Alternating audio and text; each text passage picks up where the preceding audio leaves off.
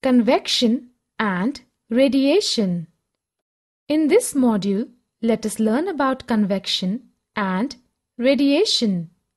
Water and air are poor conductors of heat. Still, heat transfer takes place in these substances. Let us know how the heat transfer takes place in these substances. First, let us perform an activity to understand the heat transfer in water. Take a round bottom flask. Fill it 2/3 with water. Place it on a stand. Wait till the water in the flask is still. Place a crystal of potassium permanganate at the bottom of the flask gently using a straw. Now, heat the water by placing the candle just below the crystal. We can observe that all the water in the flask attains the purple color of the crystal. This is because when water is heated, the water near the flame gets hot. Hot water rises up. The cold water from the sides moves down towards the source of heat. This water also gets hot and rises, and cold water from the sides moves down. This process continues till the whole water gets heated. This mode of heat transfer is known as convection.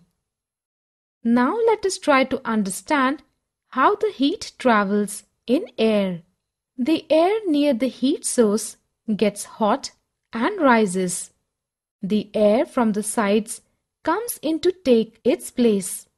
In this way, the air gets heated. Now let us do an activity to understand about this. Light a candle. Keep one hand above the flame and one hand on the side of the flame.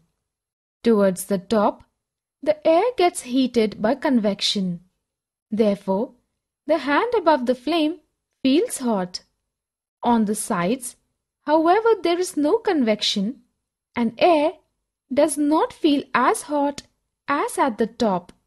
The people living in the coastal areas experience an interesting phenomenon. During the day, the land gets heated faster than the water. The air over the land becomes hotter and rises up. The cooler air from the sea rushes in towards the land to take its place. The warm air from the land moves towards the sea to complete the cycle. The air from the sea is called the sea breeze.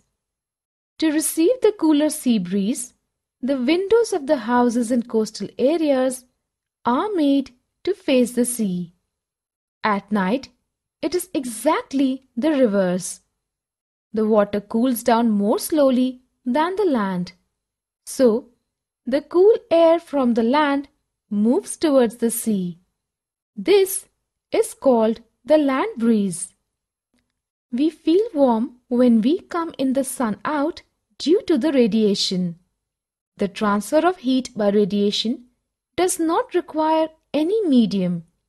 It can take place whether a medium is present or not. As there is no medium such as air in most part of the space between the earth and the sun. From the sun, the heat comes to us by a process called radiation.